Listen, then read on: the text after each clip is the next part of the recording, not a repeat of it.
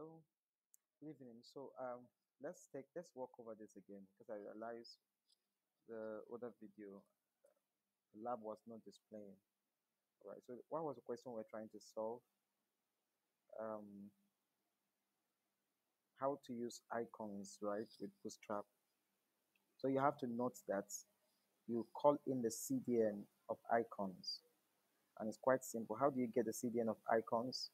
You can copy it. I've copied it to this place to show you, right? But then you go to the browser to copy directly from the browser. Just go to the browser, right, and type Bootstrap CDN.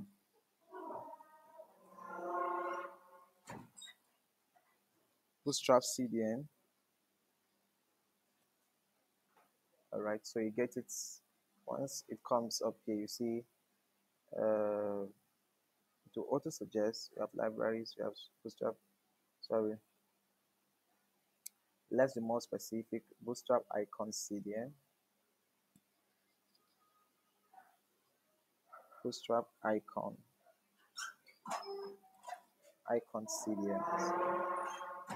So with this, you can have this official this thing, Bootstrap icons here. You enter it and copy the CDN. The last after the last image row, you're going to get the CDN, right? So you just enter direct and get the CDN in this place. So you just get first. Yeah, so after the image, you have the CDN. You will copy the link to your space, to your lab, your Visual Studio Code editor. I have it here already. So you have the icon CDN. So you just paste it here, right, on your own. Just make sure you make a statement and write it declare. And you have the link to your CSS if you want to style separately, right? Because some of these things, this is a framework, so you may want it in a particular way. So you may want to style. So you have it done this way. And then you want to call an image like we did here in the first video. You want to have an image. So let's start this over again, right? Let's start this over again. You have a div, right? You have a div. Um,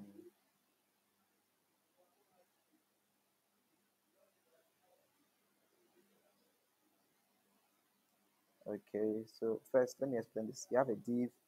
You have um, a paragraph that talks about what you're going to, the icons here. So rate your experience with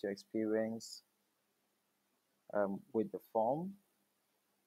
So the next thing to do is to go and copy the icon that makes for this. So what you do is it's going to still give us the same icon. I just want to walk you through it. You go to the search bar and look for the star icon. You look for the star icon or whatever icon you are looking for. As soon as you know the name, right, you're sure to have it. So go back, you have the search, start typing, you have the star, right? You have a lot of stars appearing here. You have the star, you have the star field. The star field is most often what we use, right? And last you can have the star half, right? So if you click on this, you get the CDN, you get the link. You just copy the link and go back to your editor. Where you want to place it, you place it. Now we have it here, right? This way you place it, like we have times the number of times you want it to appear, right? Then here, if you don't want the field, you have half. You change this last word to half, and if you view it on your live server, right, you'll be able to have it down here. Rate your experience with the form. Let's correct this. Rate your experience with the form. With the form. So you have it, right? So now you have your registration form or the login form for AFIT, right? Okay, so that's just it.